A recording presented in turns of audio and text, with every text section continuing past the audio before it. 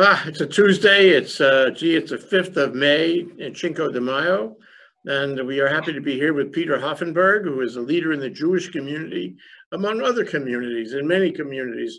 But I think I would define him first as an historian who ranges from every element of history in every period and how that applies not only to the present, but believe it or not, the future. George Santayana, you got to study history. Welcome to the show, Peter. So nice to have you. Thank you very much. Good to be back. Thank you. So I feel like pulling some books off your shelf, actually, with that background. That's what it's like, for sure. Yeah. Yep. So let's go right into what we were talking about before. First, as a leader of the Jewish community, I have seen lots of email going on in the past month or so, maybe more, where the Jewish community is reaching out to other communities, and I find that very interesting. It reminds me actually of a movie I saw recently. Maybe it was a kind of propaganda movie about how the Israeli government is reaching out to other communities in the COVID crisis to help them. And so the Jewish community here is doing that. Can you talk about it? Sure. So I'm not really a leader. I would say a representative of some folks, but we don't have much of a formal structure. So let me say participant. And equal among a lot of equals. Well, first and foremost, the community has tried to take care of particularly the elderly in our community. Those who are isolated in one way or another. And that has meant for folks who might be listening, for example, making sure we just had Passover, making sure the elderly had what they would normally have for Passover. Make sure they're healthy, make sure they have walkers, etc. In doing so, we have worked with, various people have worked with various other nonprofits. So formally, the synagogue is part of the interfaith group here. There's an interfaith council. Jewish Community Services serves Jewish members of the community, but our superb professional social worker is in touch with the Aloha United Way, etc. Hawaii, at least Honolulu and this part of the island, is a little bit of a shtetl. Everybody knows everybody's business. I would say we're less successful coordinating, for example, the neighbor islands, but the neighbor islands have very small Jewish communities, and they're doing what they can. The goal has really been several-fold, which will make sense to you and everybody else. One, making sure people have food.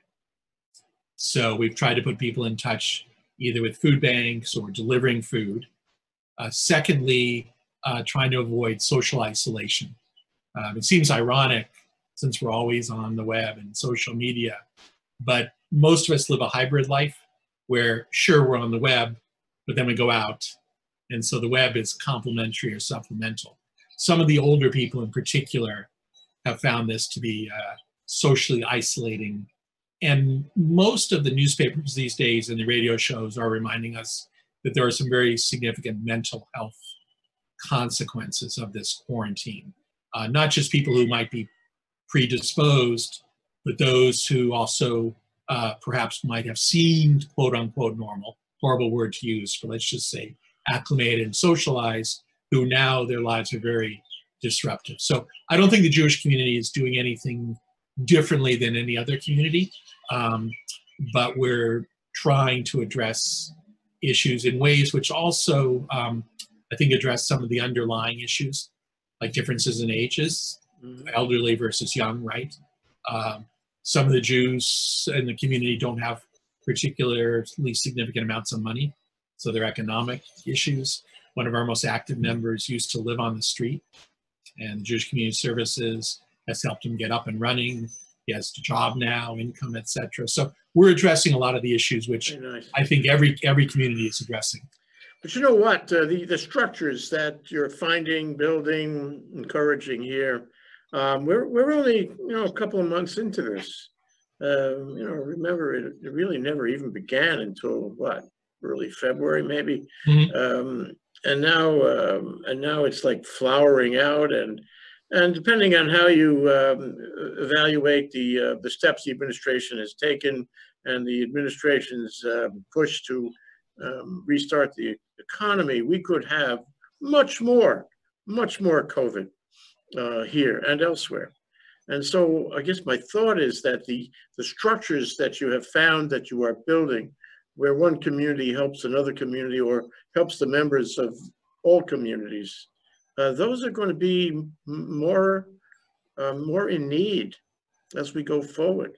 Whatever those steps and skills and arrangements are, I suggest to you that in 2 or 3 months, there could be much greater need for them in greater degree, don't you think? I completely agree with you. Let me just give you one example among many.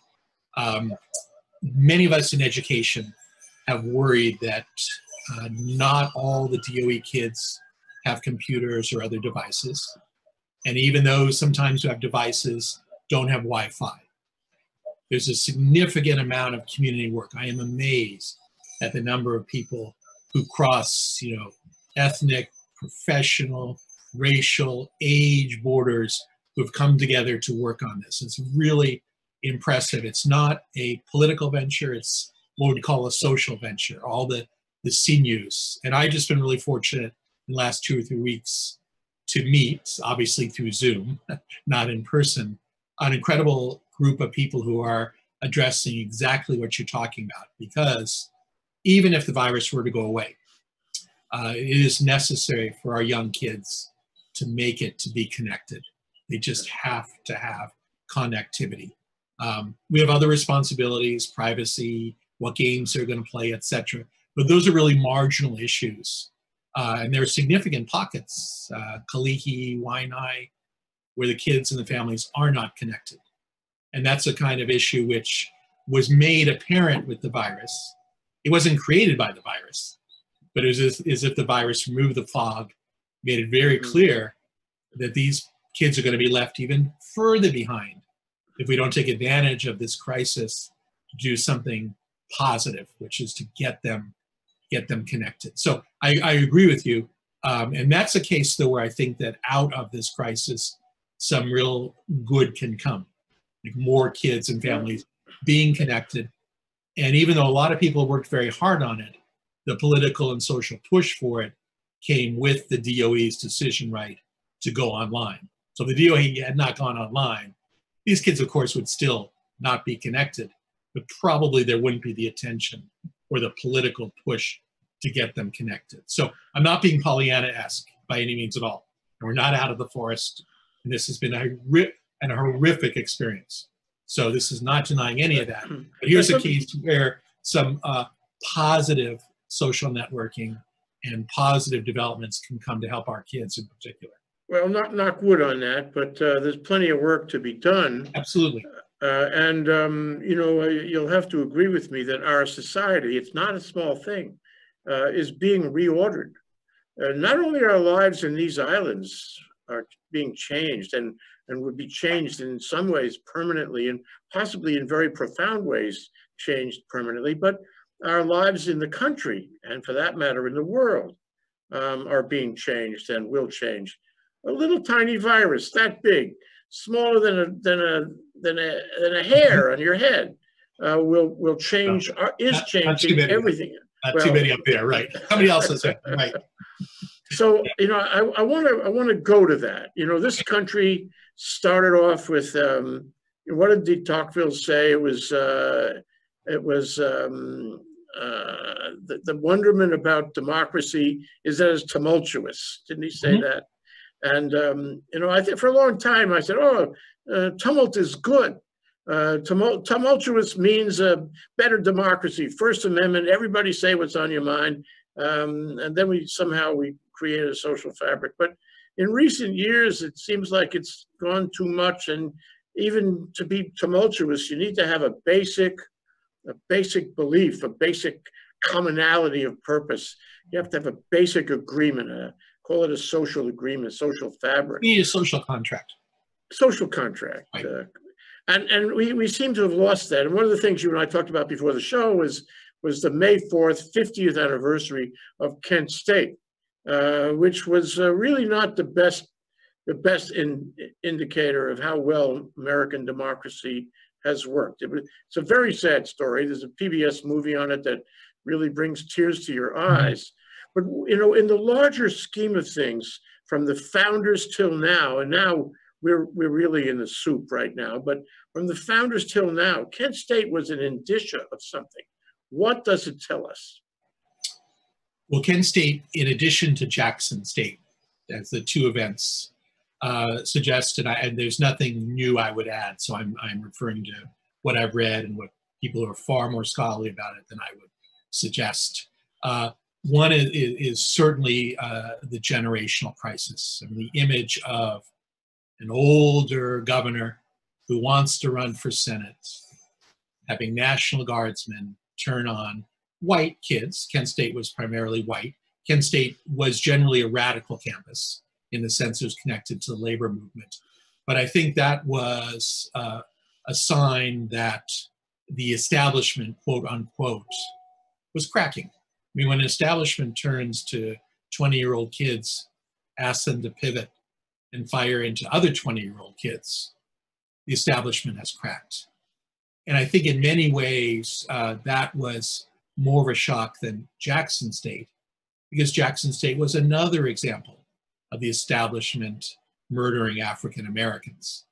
So to a certain degree, and it's horrific, Jackson State was almost normal operating procedure. If you look at the late 60s, the attacks, they continued even to the bombing of the Move home in Philadelphia. But the idea of the National Guard, who were generally white kids, many of them probably from the same schools as the kids at Kent State. I think that, and Nixon's reaction to that, because most historians agree that his paranoia and his fear was ratcheted up. And that probably led to Watergate. And we know the implications of Watergate, both in bringing in young liberals, but also in really questioning the institutions. So to go back to what you said about the social fabric, it seems to me that the tumultuousness, which is very healthy, works if you at least have some basic faith in the institutions. The institutions are imperfect, and the institutions have to change, and that's part of the democratic nature. But when significant number of people and significant number of political leaders attack the press, and Jefferson reminded us that that was the most important estate, was the press. When they attack the legal system, we all know there are problems with the legal system. There have always been problems with the legal system. But to criticize a decision of the legal system and then to move to correct that is so different than undermining the entire institutions. So if de Tocqueville were here, and I'm not a Tocqueville expert, I mean, I've read some, but I'm hardly an expert, he would probably say, I mean, two things in answer to your comments. One is that America is wrestling with the $64,000 modern question of, can you have liberty and equality coexisting? However you want to define each. And can you have liberty and equality coexisting when you don't have trust in the institutions? You can't, and certainly you can't have it when my liberty is more important than your liberty, or my equality is more important than your equality. And the way some of those get resolved is through the institutions, but through the participation of institutions. So I'm going to sound like a really old fart that I am. And I gave a talk a couple months ago at one of the senior homes, and I said really that if we protect two things, we will have a surprising resolution of our problems. One is the constitutional guarantee of birth citizenship. It's guaranteed in the Constitution. And secondly, the constitutional guarantee of having the right to vote. If you really have both of those, particularly not voter suppression, but the right to vote, then really the participatory nature of the institutions and the tumultuousness, it's not going to be perfect. But part of our problem is the sense of people feeling alienated, feeling resentful, sometimes for good reason, sometimes for absurd reasons. I don't mean this in a partisan way, but really, putting on camouflage and bringing guns into the state capitol. because you feel somehow you've been cheated is an absurdity beyond an absurdity. And as all of us recognize, if this were 40 years ago and they were Black Panthers, there would now be funerals. That would not be tolerated. Mm-hmm. And that's the kind of idea of liberty which de Tocqueville worried about, right? I mean, that is making my liberty so important. You're denying the liberty of others. And I don't mean it in a partisan way at all. I'm not talking about who's supporting it, etc. But that the institution, you might not like the institution of the Michigan governor. Okay, so vote. You know, run your candidates. Don't storm the Capitol. We have people in high places who are systematically undermining the right to vote. I mean, it's visible, it's out there, it's transparent. And you know, one step after another, they're undermining that special right that you talked about. It's in the Constitution. It's not even a special right. It's protected by the Constitution. You could argue that 700,000 people died in the American Civil War, in part for that. Not entirely, of course not. There are lots of reasons people fought. But one of the legacies, you know, was birth citizenship. African Americans who had been in this country longer than white immigrants, right? I mean, here's an Irish immigrant fighting in the Civil War, and here's an African American family that's been here for 250 years. You can't tell me with birth citizenship that that African American family doesn't have the right, or the poor white family that's been here forever have the right. So it's not, sometimes it's not rocket science. Sometimes it's just going back. And if you could spend so much energy protecting the Second Amendment, you ought to spend a lot of energy equally protecting the other amendments as well. There's nothing sacred about the Second Amendment. Well, it's an important amendment, but it's nothing more sacred about it than any other amendment. So the First Amendment is under tremendous pressure now. I mean, here's a president that stands in a press conference and he calls a reporter fake news. Right. And the reporter just sits there. I mean, I wonder if you or we were there, would we just sit there and say, oh, okay, you can call me fake news? I'm not so sure I would do that. I would call a guy for saying that, but they don't. I'm pretty impressed with the composure of a lot of them. And he seems, I don't want to make this partisan, because other presidents have done things like call on certain people, establish special relationships. Nixon and Agnew had Agnew was completely paranoid about the press. But I think you're right. I in my lifetime, my 60 years, I don't remember an administration or a president being so directly abusive. That I don't remember. And the balance of power where the Senate will go back into session this week only to confirm judges, right-wing judges, their special kind of judge, even though we have an international crisis on our hands. They will not deal with that, just confirm the judges. I mean, well, I think McConnell's very worried that Trump's not going to win. So if it gets to the point that Trump does not win and Biden does win, then we're back to Obama, and McConnell will practice obstructionism and not appoint anybody for 8 years. Although Biden seems to agree to only sit for one term. So I think it's quite clear what McConnell's trying to do, right? Trying very quickly to fill all these positions, knowing quite well that, you know, come November, there may not be a Republican. Now, I think it's going to be very interesting what happens with Justice Ginsburg, who's in the hospital tonight.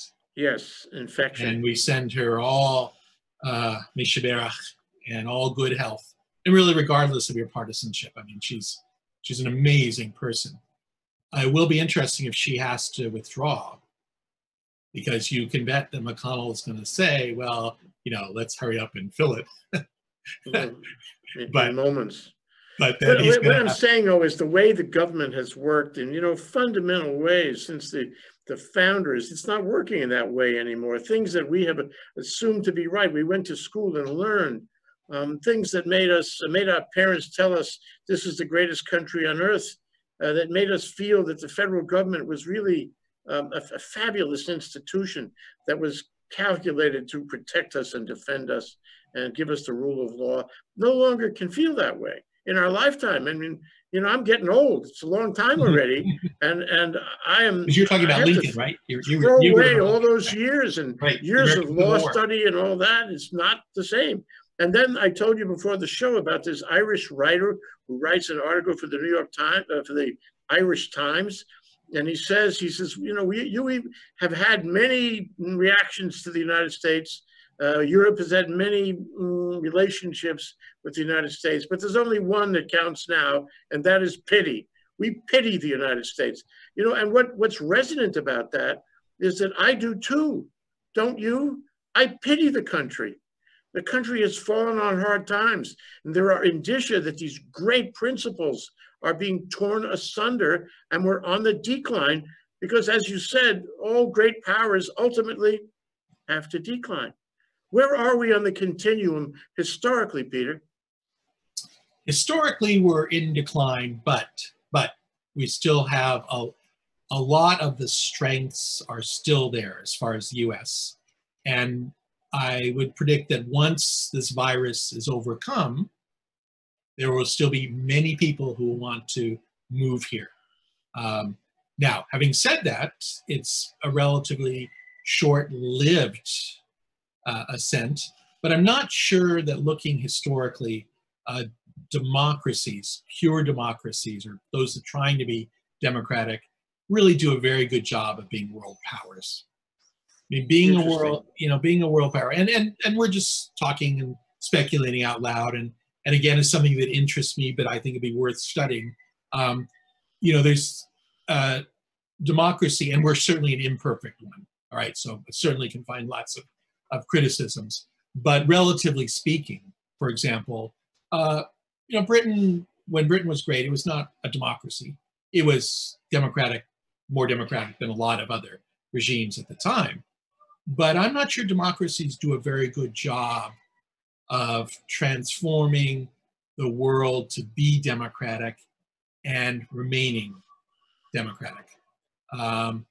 The ancients talked about that a lot, that in exercising your power overseas, you often threaten your own liberty. And there are lots of, and Kent State's a good example about that. Then trying to assert power in Southeast Asia, and assert it in a certain way, right? I mean, Americans have asserted power through trade, intellectual life, migration, right? Americans moving places, but through napalm, and then expanding that into Cambodia and Laos was a different kind. And the British had some very similar issues where exerting power caused concern back home. So I think I would probably begin with the proposition of whether a democracy can exercise power without robbing itself of its own democracy. And that's not Peter Hoffenberg. That's an old theme in history among great powers. Many of the powers, like the Irish countries that pity us, have never, fortunately for them, assumed being a great power. And it's fortunate for them. You can look at a lot of countries who seem relatively peaceful, relatively prosperous. Well, they haven't extended their tentacles very far. So there is something, and Rousseau wrote a lot about this. I mean, Rousseau believed that a democratic system or a republic can really only function in a small scale. So Rousseau looked at places like Geneva, or looked at the Italian city-states. And that's one of the things that we talked about before, that's still a great experiment. Like, can the US be a great power, remain imperfect but still democratic, and promote that democracy overseas? Well, until recently, I think there wouldn't be a whole big issue about it, but there certainly is now. We've folded in on ourselves and become nationalistic, and we don't want to help anybody, and that's very troubling. But you know, I wanted to ask you one more thing, and that is, as we go down the pike here, we're going to have a serious recession, if not a depression in this country. And certainly here in Ohio, in Hawaii, certainly. Yeah, sure, because we mistakenly, depended on only one element of our economy, and I think there will be serious economic recessions and depressions in various states and parts of the country and probably around the world now. I mean, in fact, we're falling into a kind of a 1930s thing. And I mean, yeah, we may be able to, deal at some level, with the COVID, but the COVID isn't going to be solved sufficiently quickly to prevent this recession and depression. And the question I ask you is, how stable can the world be? It was not stable in the 20s after the First World War and after the, the Spanish flu. Great Depression, right, flu, right. And it was not stable in the 30s. I mean, our discussion earlier, FDR like saved us. If it hadn't been him, that one man, that one person with Eleanor Roosevelt behind him, Eleanor, right? Where would we be now? We might be a whole different kettle of fish, way over on the right side of things, and we might have lost our democracy right then in the 30s. Remember, there were large meetings of Nazi groups in this country who did Sig Heil a number of times with thousands of people in attendance in New York City, of all places. So my question, though, is, I know it's not easy, but recessions, depressions in the past have led the country to the brink of governmental change, of governmental stress, of evolving a government to something very different. Are we on that path now? I'm going to give you not a very satisfying answer, but I think it's important to be honest, right? Not to overly speculate. I think we're actually at the crossroads, because I think that because of the virus and because of the current reactionary movements around the world, a generally progressive movement has been revived. So I look out and I see in various places battles, but battles mean that the other side, neither side has won. But I do agree with you. Most certainly, a recession. Living here in Hawaii, we're looking at Depression era statistics and many things that are not going to come back. And so we're at a crossroads. Does that mean that people, pull up their britches and help each other? I mean, the Depression has two legacies, right? The legacy of my beloved father, who helped everybody he could, and the legacy of some of the other people who said, well, I made it, so you need to make it. I don't know which way we'll go, but I will say, regardless of what critics say about FDR as a president was able to make most of America feel that he cared about them, made most of America feel that he was doing something to help America and trying not to turn one party against each other. I mean, historians will always debate particular aspects of FDR, and most economists would agree that it was the war which eventually took us out of the Great Depression. But it was the New Deal which reduced the rate of the Great Depression, and economists always love their high school calculus. So it did make a big dent in it. But I would say, even as somebody who tends to be on the populist side of life, it does require, at the very least, a sympathetic leadership. In other words, a leadership that doesn't stoke the fire, a leadership that doesn't turn to reactionary nationalism. And the reactionary nationalists they are ascendant, but they don't have the field only to themselves. And one of the ways that they may be controlled is if we can still believe in international organizations. We still have to have faith in the United Nations, the World Bank, the IMF. It's really a crisis of a Keynesian view of the world, which doesn't say that everybody's equal. It's hard to argue that everybody can be equal, but it's really not hard to argue that everybody deserves a decent life. That everybody deserves. Fair enough. We have to have people committed to everybody, regardless of orientation or race or age, has a right to housing and food and employment and safety. And I think if we phrase it that way, rather than absolute equality, we may get somewhere. Americans just have this uncomfortableness with absolute equality. But if you went out and asked the person at Costco, should everybody have a decent life? Most people would say yes. If you said, should everybody be equal? Most people in America would probably say no. Yeah, let them work for it. But just sheer decency. Yeah. Nobody really should be living on the streets, really, in America. Number of kids, this virus crisis, if schools didn't step up and provide breakfast and lunch, there are a lot of kids who wouldn't have meals. That's just, we would say that's a shonda. That's just unacceptable. But that's something we found here recently, how widespread that is. No, it's horrible. And that's when questions like asserting your power overseas kind of become absurd. To tell other people how they should live, force them. And in that way, we're fighting the Kent State, Jackson State battle still, right? Why should we be involved so much overseas, not necessarily doing positive things when so many people here at home are suffering? Now, it doesn't mean retreating from the world, but it means interacting with the world in a more reasonable way. Yeah. So one last thing, when I think of this intersection, this crossroads you described, I think of it as a fairly immediate prospect.